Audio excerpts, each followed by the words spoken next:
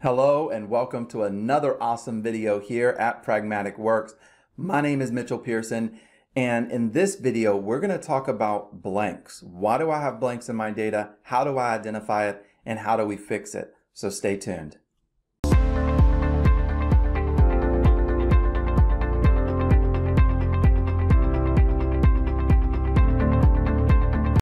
A very common scenario that I see inside of Power BI reports is this problem with blank values. In fact, let me kind of zoom in and show you this real quick.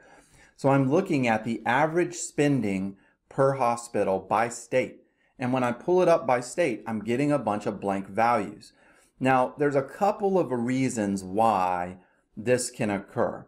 One is because my dimension table, my table that describes my data, the table that I use to filter and describe my data, right, the dimension table, doesn't have the attribute. It's missing a hospital. It's missing a facility.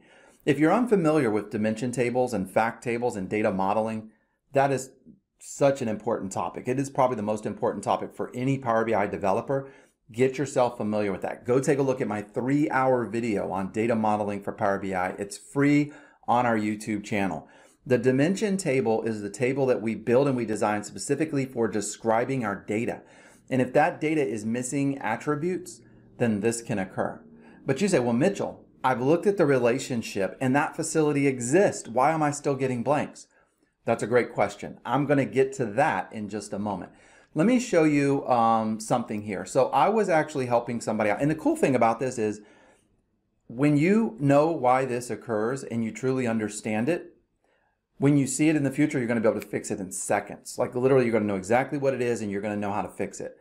So I see this a lot and I get to help people out. So I was helping somebody out with this and they had clicked on the blank, they right-clicked and they said, show data point as a table. And what this does is it pulls all of these columns from like the claims table, the fact table. So it gives me some information about those blank values, right?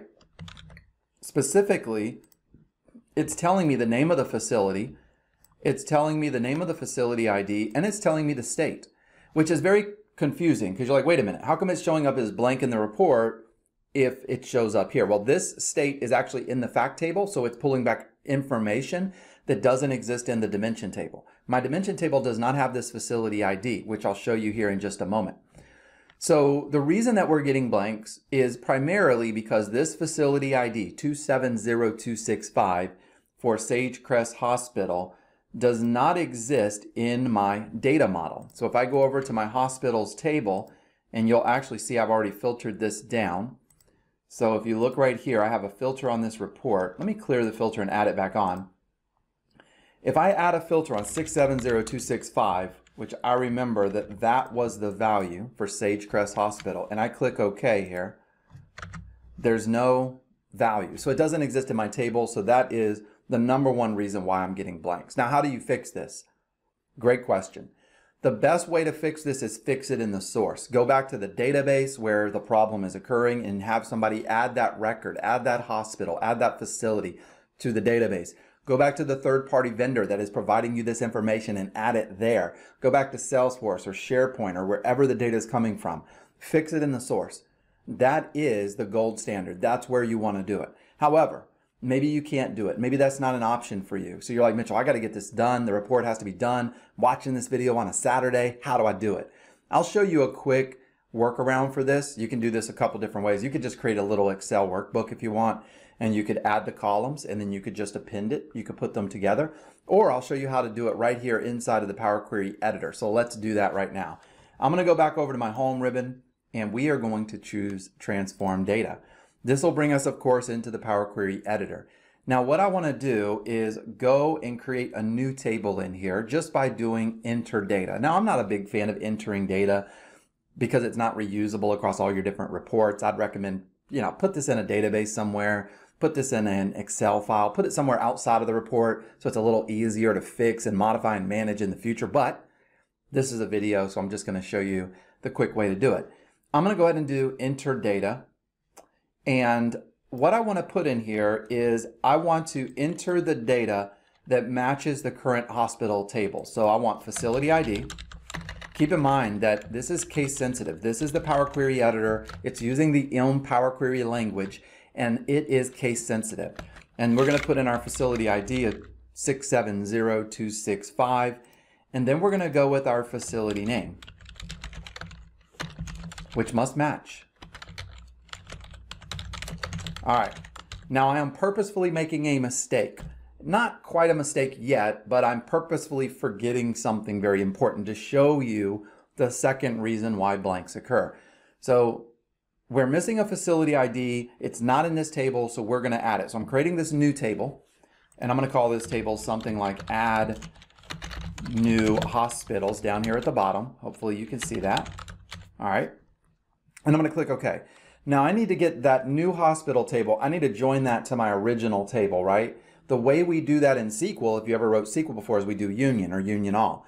But we want to add more rows to our original hospitals table. So I click on hospitals over here, and then right here at the top, I'm going to choose to append queries. This is probably one of the options that doesn't get used as frequently inside of Power Query Editor. Merge queries people use all the time. Merge queries is for doing things like joins or a VLOOKUP, where you're adding columns to your existing data model, right?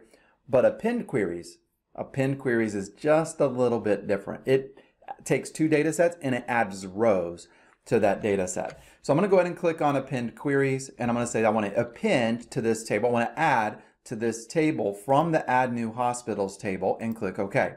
That's automatically going to map based on the name of the column. So the column names must match. They must be perfect. We're going to click close and apply. And we're going to see if this worked, right? We're going to close and apply. That's it. That's the quick and dirty way. However, it's not working yet, so don't hang up. If I come over here, oh man, we're still getting blanks. Mitchell, what is going on? So if I go back over to my table though, and I say, I thought I added this, and I look at it again, and I 670265, and I felt there it is. It's there. So I did add it. It did work. That was the ID. So why is it still blank right here? While you're thinking about that, if you like this video, make sure to take a moment to like and subscribe this video. And if you want more end-to-end training at Pragmatic Works, we can do that for you. We have live boot camps that we teach publicly where you can just buy one seat, or we can train your entire team with a private boot camp. So the reason that this is happening is because we fixed the facility ID problem, which is a very common problem. But now we have a data problem.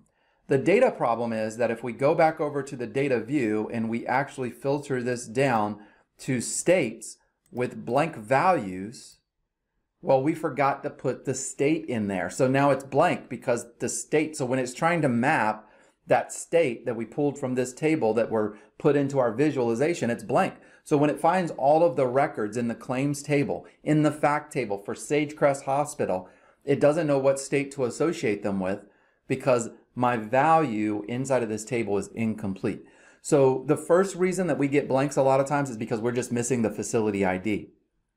The second reason is because that actually does exist in the dimension. It does exist in the filtering, but maybe we have incomplete data. We have dimensional attributes, so columns that don't have the data updated correctly. So now we're getting incorrect data or blanks or whatever it is. This is super easy to fix. So I'm going to show you how to do that by going to transform data. We'll go to add new hospitals. Here's a trick. This one's free. I'm going to click right here on the settings wheel to open back up that little table. And then we're going to add a new column here. We're going to call this state. We're going to add in Texas. And I could add in all the columns and click OK. While I'm doing this, this is going to solve the problem. While I'm doing this, keep in mind this is not a best practice. The part of like adding this through the Power Query editor, because there's a couple different problems that can persist. One is what happens when the original source, look at that, it's fixed. We fixed it, it's magic. What happens when the original source is updated? What happens when the third-party vendor fixes the source? Now you have that 670265 value in there multiple times. Now it's a duplicate. Now you no longer have a one-to-many between these two tables because the facility ID is duplicated in your hospital's table. So if you're going to use this method, then you want to make sure that you're constantly checking the source to see when it's updated, or you build something else in your filtering where you remove duplicates. That can be a little bit more challenging, but you can always right click on a column in the Power Query Editor, remove duplicates to kind of solve that problem. All right, I hope you enjoyed this video. This is a very common problem. I see it all the time. I get emails about it all the time. We see it in a lot of classes we teach. And it's a problem that really, once you understand just why it occurs, it's super easy to fix. So that's why I wanted to do a video on it. I hope you enjoy it. We'll see you in the next one.